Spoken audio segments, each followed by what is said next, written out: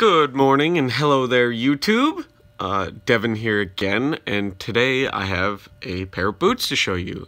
If you've been watching any of my previous recent videos, you know I have a bunch of boots for sale that I haven't worn to try to make room for new pairs of boots. They're not selling super well, but that's totally fine. So I'll find a way to get rid of them, just giving you guys the option. So if you're interested in any pairs of my boots that I have for sale, that's by no means all of them. There is other pairs that I'm going to put up that are kind of more nicer pairs, I would say. Just a few of them that are going to be kind of higher price points than those. Those are kind of like my economy options. The nicer ones that I might do a video on if there's any interest, so leave a comment if there is any interest to possibly buy some nicer ones. They are going to cost more though. So I know a lot of you guys don't have a lot of money, so if there isn't any interest in it, I won't even do the video. I won't waste my time. So, but they're going to be higher price points because they're going to be rarer. They're going to be older pairs of boots that I have that are brand new, never been worn, never been used, and or anything like that, never had a polish done to them, or they're just going to be really, really expensive boots that I've maybe worn a few times, that are going to be for sale. But that's not what this video is about. This video is about this pair of boots right here. And this is a pair of boots I have been waiting fucking years for somebody to make. All right. And it is a pair of jungle boots that are ankle boots. I fucking love ankle boots. You guys have seen that in other videos. Ankle boots are the shit. They are the way to go. I love them so much. And here we have a pair of cut down jungle boots made by Go Ruck, as you can see there by the tag. These are a pretty expensive pair of boots, but so far, from everything that they've claimed, this is a ecstatic pair of boots, except for one thing. There's one thing that they claimed that isn't necessarily perfect on them. It's not that big of a deal, but it is kind of something I would have liked to actually be true. And so what we have here on, these are called the Macv-1s, and they're made by Go Ruck. They're not cheap by any means, but they are very, very, very well constructed. They are very comfortable as long as you size them correctly. Now they do run slightly, ever so slightly large, I will say. So they run pretty close to spot on, so if you order whatever size you wear in like a tennis shoe, you'll probably be fine. But they do run ever so slightly large, just so you know. So not enough to really like size down, but there's extra room in there, which is, if you like that in your shoe, that's fine. But I kind of like my shoes to fit snug like they're supposed to, and these just have just a tiny little extra bit of room. So, but they're made out of basically the same way as the jungle boots. They're plain-toed, stitched construction, eyelets. Now the eyelets are plastic on these, which makes these kind of like airport approved rather than metal on the old jungle boots. And I have an older jungle boot here to kind of compare it to now. So these are both the left foot, as you can see. Here's the old kind of jungle boot. Now the leather on this is a much thicker on the old jungle boot than on the cut down new jungle boot. The leather on the old jungle boot takes a polish much better. Now, they claim on their website, as you see, I tapped the boot and it's already flaking off here.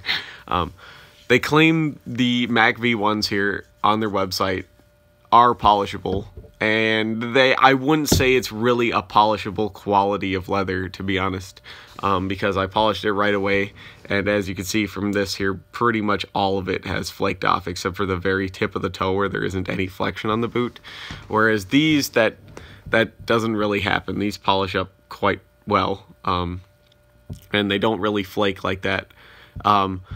So now, these also have metal eyelets. These are the glass covered metal eyelets to prevent the rust and everything like that. Now, these are the later ones that are the nylon instead of the canvas, but basically that was the only change throughout their entire life, and these have the speed laces on the upper eyelets rather than all of just the ring eyelets. And here's the sole. This is probably one of my favorite soles. It is the Panama outsole, developed right near the end of World War II and made famous in Vietnam. Excellent outsole if you want to get a grip in really soggy terrain and everything like that. But it also carries a lot of dirt and debris, and they got together with a shoe guy, a guy that worked for Reebok to design these, according to their site, and they found a nice way around how a shoe works. Now, you're going to notice that the outsole on these are pretty flat. They have some kind of deeper channels, but for the most part, they're pretty flat. But they still get a really good grip because of all of these multi-leveled, so all these little triangles are at different heights, and they're arranged in such a way with these horizontal and vertical lines that you get just as good of a grip, actually, because you get more surface area with these as a grip, because all these little small channels are going to provide more surface area than a lot of big channels. So you get an amazing amount of grip with a sole that's this flat, actually. Now, living here in the north where we get a shit ton of winter, both of these are fucking terrible on ice. I will say that. So don't expect to just be like Spider-Man in these, because they both suck on ice, but pretty much everything sucks on ice. So, the musical. They have this nice reinforcement in the back that's nylon, nice padded leather collar. They come with an amazingly soft insole. Probably one of the best insoles I've ever got in a boot or shoe right out of the bat. These are not waterproof. Not that I have anything against Gore-Tex, but I've said it before, Gore-Tex sucks. I hate Gore-Tex. Gore-Tex is terrible. Not only is it loud and expensive, it doesn't really work. Like, they claim it's a breathable fabric, but it's not. And there's fabrics out there that, since it's basically not breathable, you can just get, like, these Gore-Tex parkas I have just for collection. I don't really use them for all that much, or if I have to, for only short instances, because it just doesn't work. There's stuff out there that works better, like a rubberized works so much better. Or in this case, rather than trying to keep your feet dry, these boots just let your feet get wet, and then how they're designed is they're designed to dry quickly, which is great because it keeps the cost down. It keeps the longevity of the boot much higher because you don't have this weird water and air permeable membrane in your boot that can hold water or keep water out. It keeps your feet really hot and gross. It traps bacteria. These just let water drain out through these vents, and then you keep walking in them, or you take your shoes off and you dry them, and you turn this boot upside down, and then they're just damp. Basically, there's nothing to hold water in these, which is great because none of these materials hold water. So once you get rid of the water that's in them, they're basically just going to be damp. Now, they're not padded, that means either. So that means they're going to rub if you size them incorrectly. And I'll pull the insole out here. Now, this is the very awesome insole. Now, it's kind of a... I like foam insoles over gel insoles. Foam insoles are so much better than gel insoles. Gel insoles suck ass. Don't ever buy them. And this is a very, very awesome closed cell foam insole. It's very thick. It's very heavily padded, but it also has the arch support you need and everything like that. It's basically a neutral arch, as you could tell, because they kind of have to be to sell shoes, because some people got flat feet and some people have high arches. But if you're like me and you have high arches, you just put a more supporting insole underneath this one. And this thing works freaking great. I can't speak highly enough about this. So this insole was made in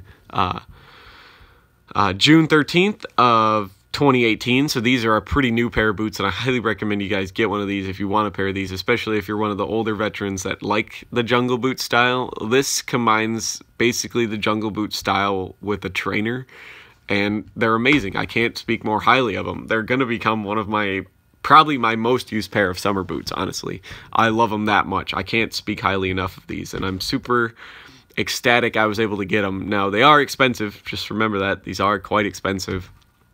But they have an awesome, awesome warranty plan, and they basically even say, like, they don't technically warranty the soles or anything like that, but if you do completely wear the soles out however many years down the road, they said they'd be more than happy if you send them a picture of you with them in your favorite place, like that you were wearing them. They'll more than happily send you another pair for free. So super, super awesome company to work with on these boots. They made an excellent, excellent freaking product. I can't speak more highly of it. The only problem I have is the leather wasn't really polishable. So that's not that big of a deal, though, to be honest. So because I can probably polish them as they get more worn out and the leather kind of starts to lose its smoothness and that finish that's on it, and it kind of starts to get beat up.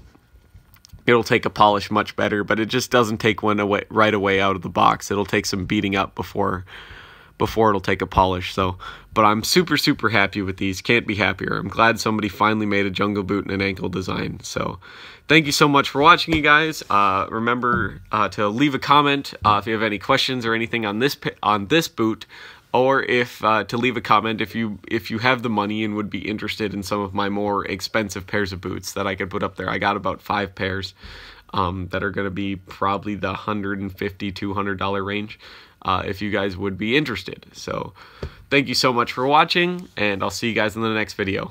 Bye.